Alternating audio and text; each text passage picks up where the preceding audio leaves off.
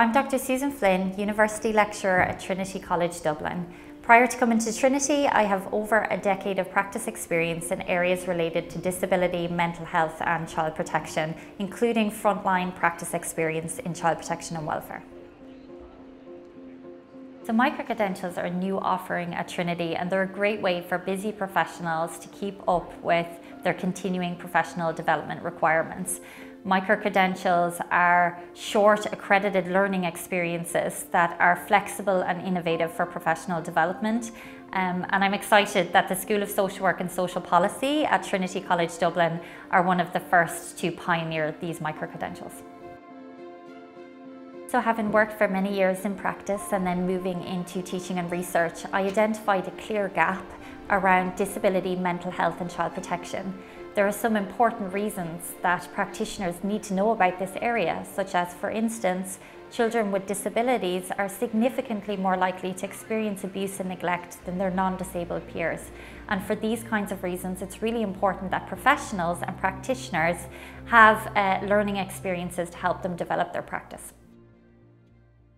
This micro-credential is geared towards a whole range of professionals, from criminal justice to social and healthcare professions to educational professions. Any professional who will have some contact with clientele who have either disability or mental health issues or both will benefit from this micro-credential. This could be everything from general practitioners to members of An Garda Síochána to social workers to disability advocates.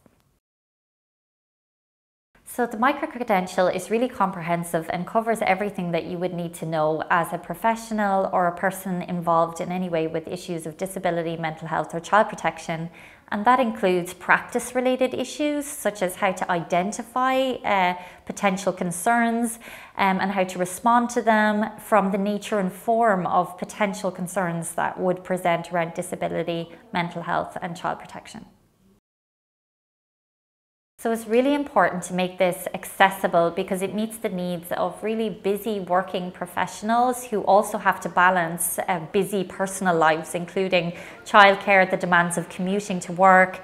And so the micro-credential has been designed specifically with these needs in mind. And as such, a lot of the aspects of the micro-credential can be completed at a time and pace that is convenient to the learners. Also, the content is quite accessible in the sense that everything is explained from the outset and there is no need to have any kind of significant understanding of disability, mental health or child protection before starting the micro-credential.